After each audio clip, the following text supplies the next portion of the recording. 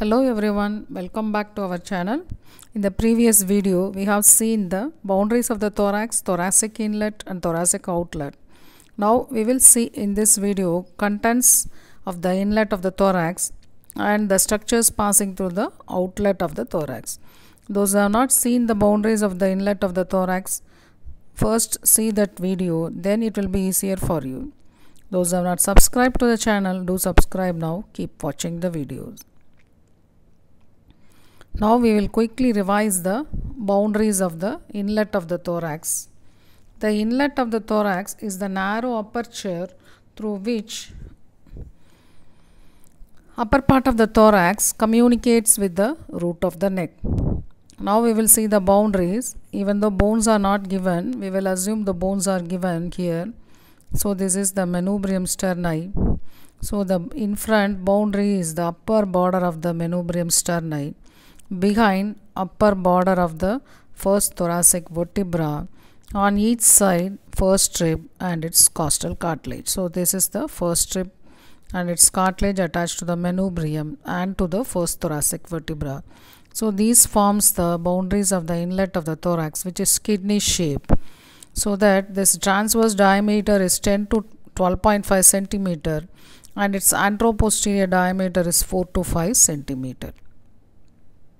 So this inlet of the thorax is separated from the root of the neck by a triangular fascia, that is the Simpson's fascia, which is now attached to the tip of the transverse process of the cervical vertebra and to the inner border of the first rib. So this Simpson's fascia separates the apex of the lung from the root of the neck so that it is not puffed up and down during respiration. The suprapleural membrane is related to the subclavian vessels on each side. So the Simpson's fascia or suprapleural membrane may be asked as very short notes for you. Now we will see the structures passing through the inlet of the thorax. So if this is the inlet of the thorax, now you can understand and appreciate what are the structures passing through the inlet of the thorax. So we can take the structures as viscera, vessels, then nerves. Viscera, if you see first, this is the trachea in the midline and the esophagus also. So this is the esophagus, trachea, esophagus and apex of both the lungs.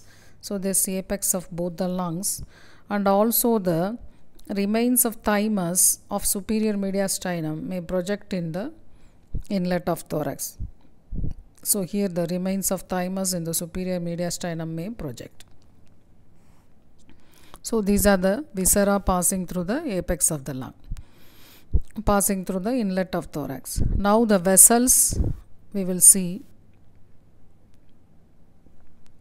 On the right side, brachiocephalic trunk. So this is the brachiocephalic trunk on the right side. On the left side, this is left common carotid and left subclavian artery. So they pass through the inlet of the thorax. Right and left brachiocephalic veins. So this is right brachiocephalic vein and left brachiocephalic vein. Smaller vessels which pass through this, they are the branches of subclavian vessels. So here we have seen the intercostal spaces are supplied by internal thoracic artery, which is a branch of subclavian artery. So here this, like this, the internal thoracic artery will arise from this subclavian artery and pass through the inlet of thorax to form the anterior intercostal vessels. And right and left superior intercostal arteries, they are also the branches of costocervical trunk of the subclavian artery. Right and left posterior intercostal veins and inferior thyroid veins. The inferior, here will be the thyroid gland will be situated. The inferior thyroid veins will drain into brachiocephalic veins, so they will pass through the inlet of thorax. Nerves which pass through the outlet of the inlet of the thorax are the right and left phrenic nerves. So right and left phrenic nerves will be the nerves for the diaphragm. They will be passing through the inlet of thorax related to the medial surface of the lung. right and left vagus nerves. So this vagus nerve is ninth cranial nerve, which will pass through the thorax, enter the abdomen and supply the major part of the GIT.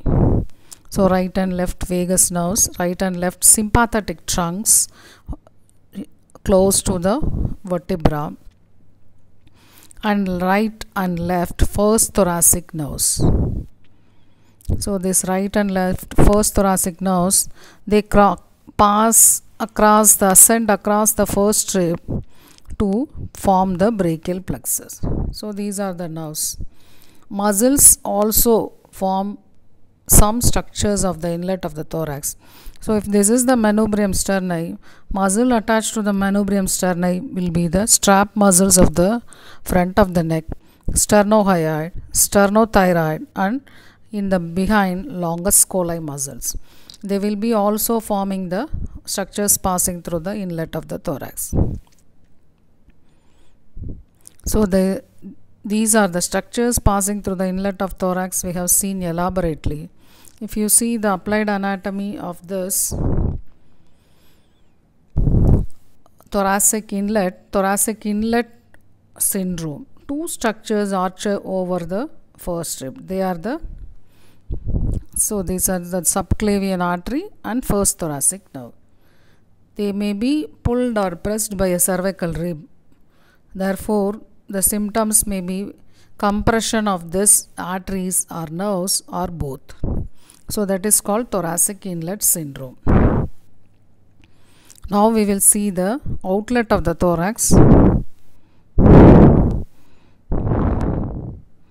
Yes, this is the inferior aperture, is the broad end of the thorax, which is separated from the abdominal cavity, that is by a diaphragm. We have seen the boundaries of the outlet of thorax in the previous video. Again, boundaries we will revise. Anteriorly, infrasternal angle. Anteriorly, infrasternal angle between the two costal margins. Posteriorly, inferior surface of the body of the 12th thoracic vertebra. On each side will be the costal margin. So here is the two costal margins formed by the lower ribs.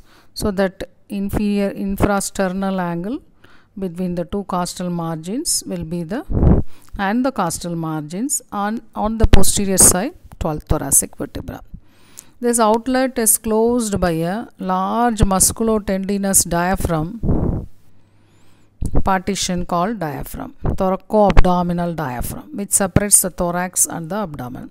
If you see this thoracic outlet or the diaphragm, it has, so this is the thoracic outlet or the diaphragm, which has many openings, large openings and small openings. Inferior vena cava opening, this is the inferior vena cava opening. One more opening is the esophageal opening and the aortic opening. Then there are many small openings in the diaphragm also.